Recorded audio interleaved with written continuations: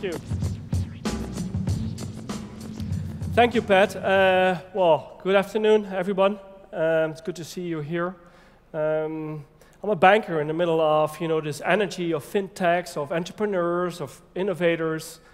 I'm a banker that probably, most of the bankers would feel an endangered species here, right?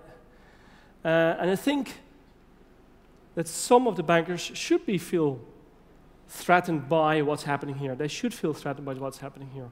If you just go to what some of the researchers tell us, McKinsey's and the Accentures, and they tell us what is the revenue at stake for banks because of everything that's happening in the fintech world, they indicate that we stand to lose 35 to 40% of all of our revenues.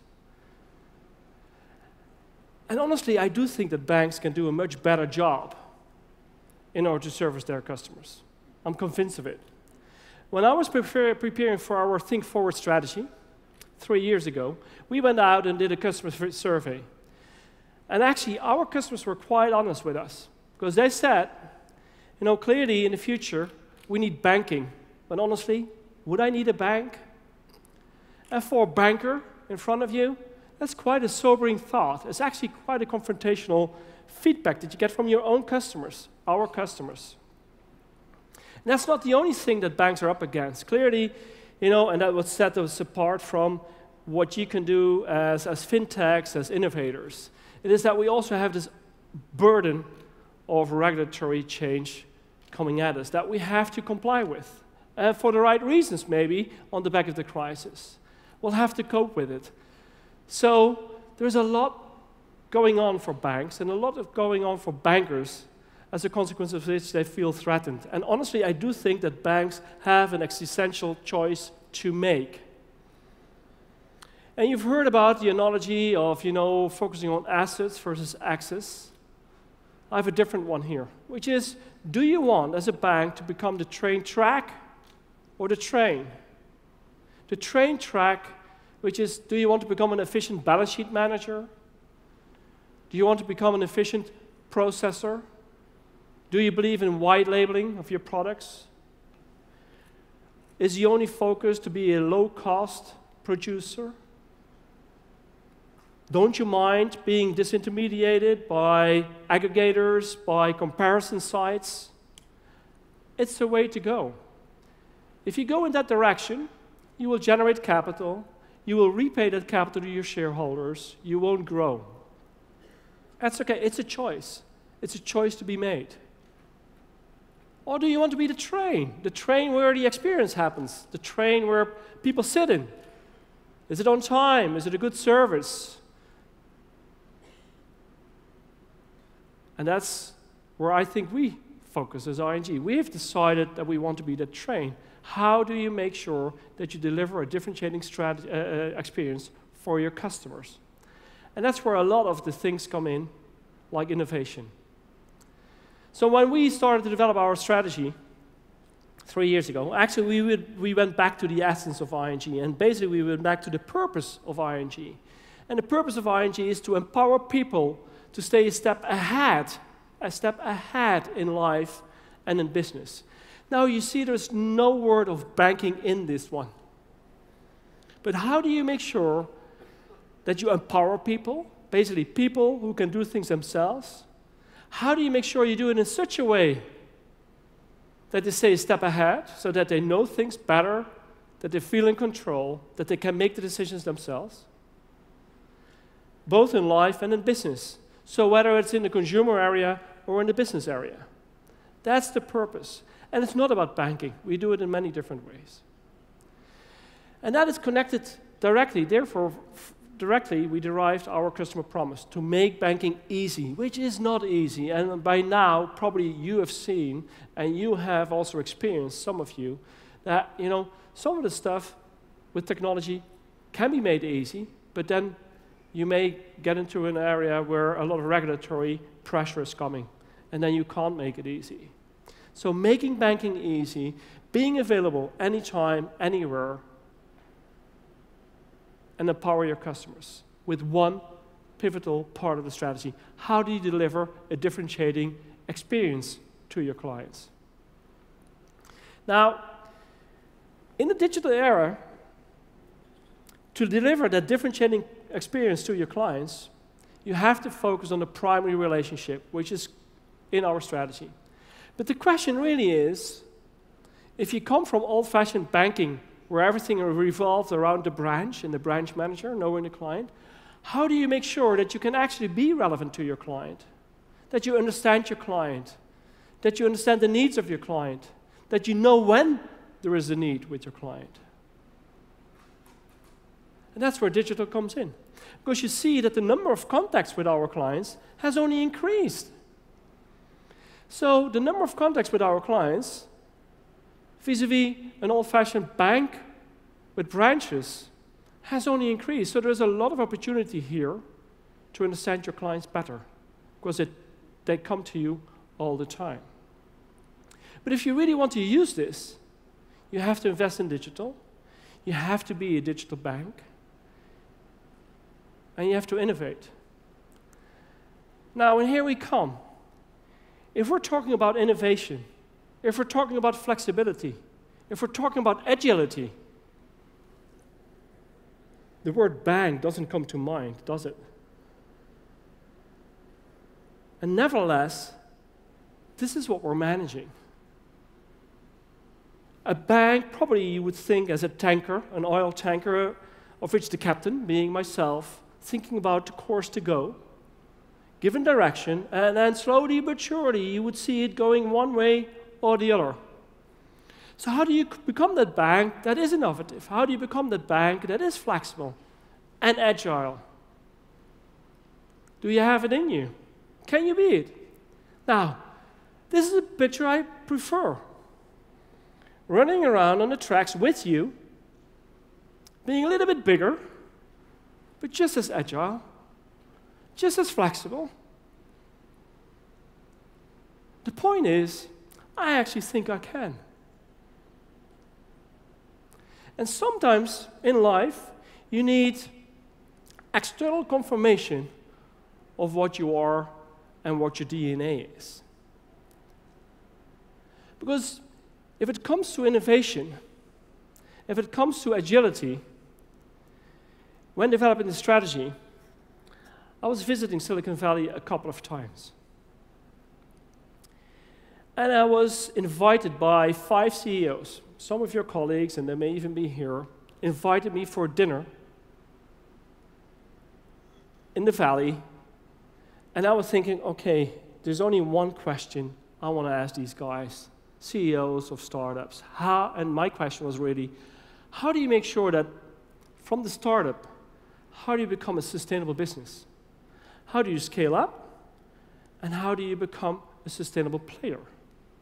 That was my major question before I would invest in new technology and innovation. And the funny thing is that all 5 CEOs that were there with me said, well, that's exactly why we wanted to talk to you. I said, well, me? A banker? I said, yeah, you, ING. Because you are the only company in the world that has actually been able to scale up from being a startup to a scale-up to a sustainable bank. And not only that, in one country, you have been able to replicate that model in many other countries as well, with ING Direct. And then you start thinking, hey, these guys are right. It's in our DNA. So we should be able to take this to the next level. We should be able to cope with some of the challenges that we now see. We should be able to reap the opportunity that new technology brings in order to stay true to our promise to the client and our purpose. Now, so innovation we can do. And when I started, the first thing I did is I appointed a Chief Innovation Officer. Okay, so we have a Chief Innovation Officer. Wow, that's the big change. Everybody does that, right? But we started boot camps, internal boot camps. And I went out to all of the countries, we're in 43 countries, a lot of traveling, and it asked all of my guys and ladies, take a day out of your week, come up with your best idea, send it in, and we'll see. Now, we have just finished our 3rd boot camp in 2.5 years. Overall, we have more than 3,000 ideas, and clearly, after that, you funnel it, and new services keep popping up.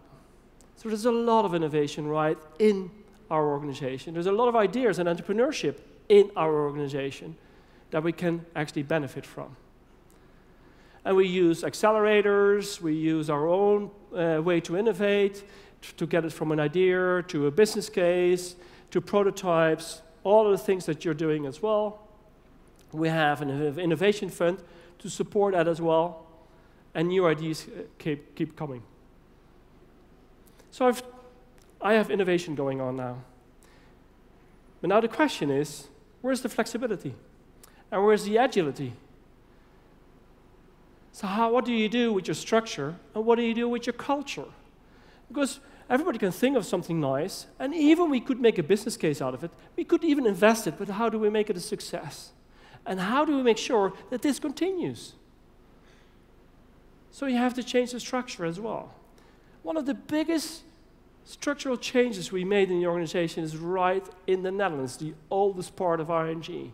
And we turned the organization completely upside down. Completely upside down. Which means from an hierarchical structure with marketing, product development, operations, IT, we've moved to work in tribes and squads. Tribes as the parts that have the knowledge. But the squads that work in teams for 3 months, in sprints, to improve what we do, to take ideas from one point to the other, and to fail fast as well. Fail fast in a bank, making mistakes. Haven't we learned anything after the crisis? And this is a real challenge now. How do I make people understand that I don't mind them making mistakes? And clearly in a bank, there is 0 tolerance areas. I mean, Western Union knows, we know what it takes to onboard clients and do all your checking. What is necessary to make sure that you're not used for money laundering and all of that. Really, this is a 0 tolerance area for all of us. So no mistakes to be made in those areas. But in other areas, we want people to test, to experiment, and to fail, because failure is learning. So next to the innovation and the structural change, you also need a cultural change. Now, if this is what I can do and put it all together, then still the question is, can I actually start changing the things we do? And for that, we have to go back to our DNA. And in our DNA, as I said, and I already mentioned, we have the ING Direct. And we just go back to the learnings of ING Direct. When we set up ING Direct, and this is 20 years ago, if we had ING Direct now, we would probably call it a fintech, right? It wasn't a word back then, but it's probably the fintech avant la lettre. 20 years ago, we started it. We thought we had a good idea, but we also knew that a good idea should not be killed by an old business. So the first thing that we did is, okay, this is a startup, so it should not report low in the organization, where it will be killed, but high up in the organization, reporting directly to a board member. That's ingredient number 1. Ingredient number 2, you put them in a different location. Don't put them in your head office, where they will be governed the way the bank is governed, where they will be cluttered with bureaucracy, where basically every dimension of energy that you can generate will be killed before it even comes up.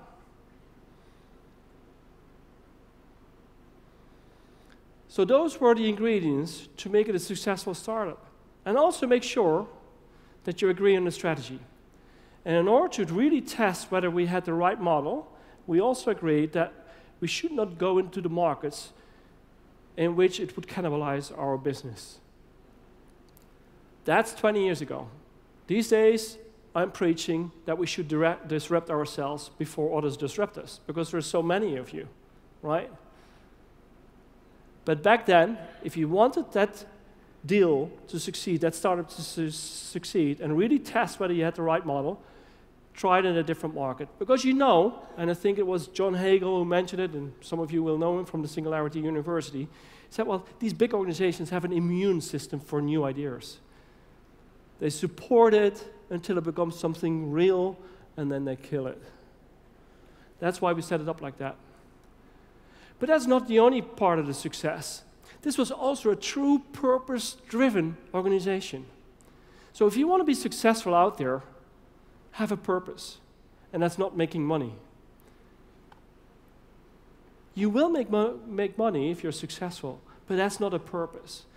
Our purpose is like the ING purpose, was truly how can we do a much better job for our clients. Hassle-free banking. Hassle-free banking. And we had people with a completely different mindset. We selected people with a completely different mindset to make sure that they believed in, we are the good guys. That was literally one of the internal slogans. We are the good guys, right? And that's how it evolved. Culture and purpose. But even that was not successful to make enough to make it a success. You need more. You need a business model that disrupts. So we looked at the internet. And we said, how can we do online banking, availability 24/7, no fees? Clearly, this is all recognizable now. I'm talking 20 years ago. The internet was not even known to many people, let alone mobile. And that's how we disrupted. Those were the conditions to make it a successful startup. But those were not the conditions to make it a successful scale-up. Because when the startup became successful, and I think this is one of the question marks that you should be working on, and I got confronted with the CEOs asking me rather than me asking these CEOs in Silicon Valley, is that how do you scale it? And honestly, that's where a difference came in. And that's where we needed to go on to the larger organization. Because when you scale it and you replicate it in different markets, basically one of the things that we agreed is if you want to be a low-cost producer and if you want to be a disruptor in those markets, make sure that you replicate and standardize across. Collaboration is of crucial importance if you want to build scale. You have to copy each other's best practices rather than reinvent the wheel all the time. It will be too costly and you will be too slow, certainly in today's markets. So standardization and collaboration were important ingredients for the scale-up. But we also needed real marketing knowledge. Because if you scale up, people should know about your existence. And certainly in those times, there were no social media. So everything needed to be done through what we call guerrilla marketing. And that knowledge we had in ING. So that's the knowledge we brought to ING Direct. And for that, you also need a lot of money, by the way, at those times. And clearly, in the scale-up phase, if you think the startup phase is expensive, the scale-up phase is even more expensive. Clearly, also there, the mother company provided the deep pockets needed in order to develop. So what I'm saying here is that clearly, as a startup, it's interesting, and you need to be purpose-driven, and you really should be serious about what it is that you want to bring to the world as something new, because otherwise it will not work. On the other side, if you scale up, basically we feel and we felt, and it's our experience, that it's good to partner up with a larger organization. And that brings me to how I think we can work with you. I don't believe in the story of enemies or true competitors or whatsoever. Clearly we compete. Clearly we compete here and there. And I'm also not a venture capital firm. I don't provide for venture capital. I'm a bank. But where I think we can work and where we can make a success is in the scale-up to cooperate. There's a lot of things going on out there, and there's a lot of initiatives and a lot of fintechs that we're interested in to work with. And we already have established more than 40 partnerships, and some of those you see here, and Cabbage is one of the more successful ones, and Rob is right there, I see. That's a very successful cooperation that we have right there, where Cabbage actually provides something that we don't have. But what we have is the market access in geographies that they don't know very well. We have a brand in those markets and the scale in those markets to really test how he can scale up in a market that he doesn't know very well. And that's how these corporations work. Also, in order to make sure that we know what's going on in the market, we have appointed the head of fintech, Benoit Legrand. He's walking around here as well. He's looking at fintechs that can help us managing the payments area, the money management area, the instant lending area, the customer onboarding area, because this is a very important one. And you will hear that from everyone, PayPal and everyone.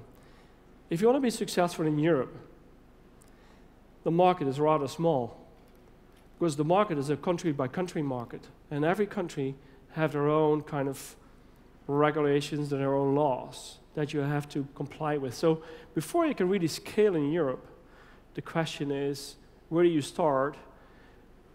You should start at a larger market, but even the largest market in Europe is not as large as the US market.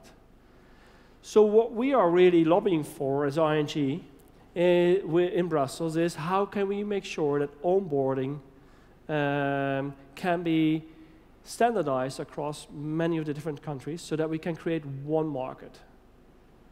We're lobbying for what we call the e-identity, the digital identity for consumers, which would help us all. So in short, the way I think we can truly work together is where you have the ideas, where you have the proven concepts that can truly help differentiating the experience for our clients. In those areas, I think we have a very good base for a working relationship. I think of us as David and Goliath. The startup is small. In the scale-up, you need to partner for the capital, for the customer reach, for the brand, for the consumers, to know the markets. And one, although bigger, cannot be successful without the other. That's what I believe in, and that's where I think there will be a win-win-win. A win for you, a win for the bank, but the most important one is a win for the customer, because we're all doing it for the customer. Thanks very much.